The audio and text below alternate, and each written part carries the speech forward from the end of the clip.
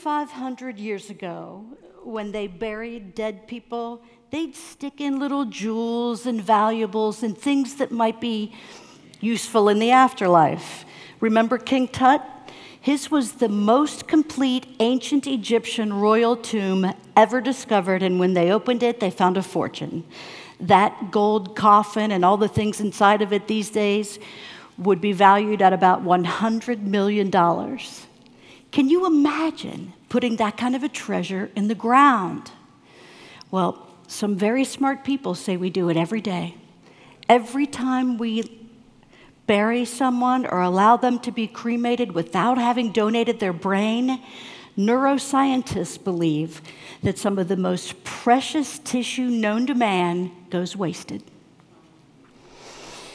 This is what is more important than anything to neuroscientists when it comes to finding the answers to brain disease. It is a human brain donated upon death for use in neurologic research. This one is from a 101-year-old man who was said to be very astute up until the time of his death. That may be related to the fact that his brain is a little bit larger and shows fewer signs of deterioration than a typical person his age.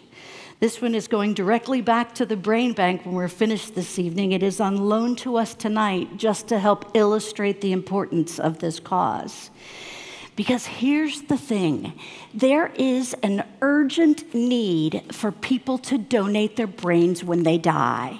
And it's because there are 50 million Americans, that's 1 in 6 of us, who is suffering from some kind of neurologic disease or disorder. If you think about it, that's someone in your immediate circle, whether it's Parkinson's disease, autism, now impacting 1 in every 42 baby boys born, dementia, mental illness, schizophrenia, a traumatic brain injury. Someone you know is in the thick of it right now. And, sorry to tell you this, but it's not going to get any better. Our chances of being diagnosed with a neurologic disorder increase as we age. And everybody knows Americans are living longer than ever, right? So you can see where this is headed. The problem is not enough people know that brain donation is a critical need right now. Or they think that by having checked the organ donation box, they've got it covered. Brain donation is not included in organ donation. Separate arrangements need to be made. Same for whole body donation. That's usually through a medical college for anatomical study, and the brain is much more valuable for neurologic research. By the same token, you don't have to have a neurologic disorder to be a brain donor.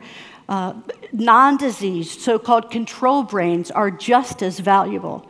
If you're thinking you might want to have an open casket, it's not a problem. Brain donation is not disfiguring, and it won't cost your family anything for you to donate your brain when you die. So, how did I get to be this brain guy? Unfortunately, we learned all this the hard way. My dad died 2 years ago from Lewy body's dementia, and he had wanted to be, there he is, Happy Father's Day, everybody. Thank you. He had wanted to be a body donor, and then when we did some research, we found that his brain had extra value because of his disease.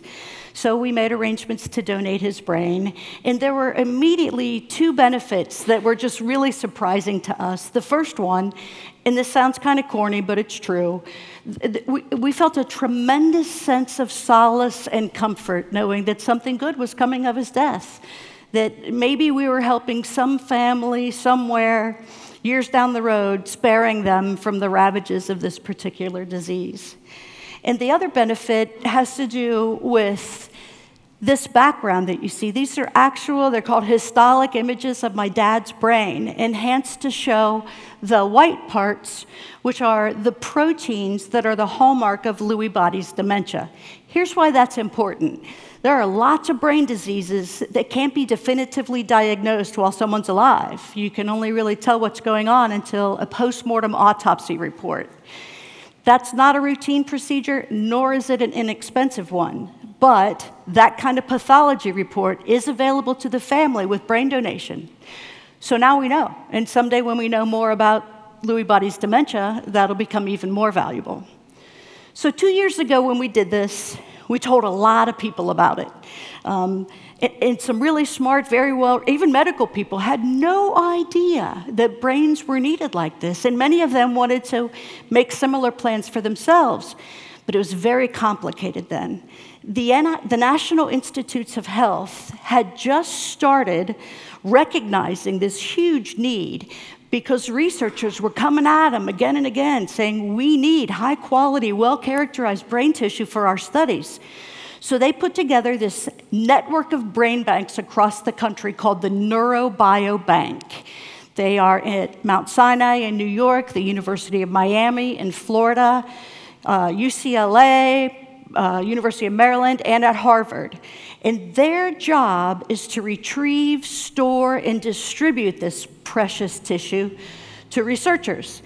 But they still needed help getting the word out. That part they hadn't really gotten their arms around yet. So last year, we launched the Brain Donor Project, which is a not-for-profit built solely to support the NeuroBioBank of the NIH. Our focus is to raise awareness and simplify the process of brain donation. So we sort of work as a conduit. People can come to the website, learn what they need to know about brain donation, and then begin the process by filling out an online form and getting the process started. In the 6 or 7 months that we've been operating, we now have donors from 46 states, representing 50 categories of brain disorders. So thank you. Thanks. We have come so far in our knowledge of the brain. Researchers have learned more about the human brain in just the last 20 years than in all of recorded history. You know, no longer do we mummify our dead and bury them with their riches to provide for the next life. Now we can provide for the improved health and wellness of future generations by gifting the most valuable thing we have, just like this man did when he donated his brain to science.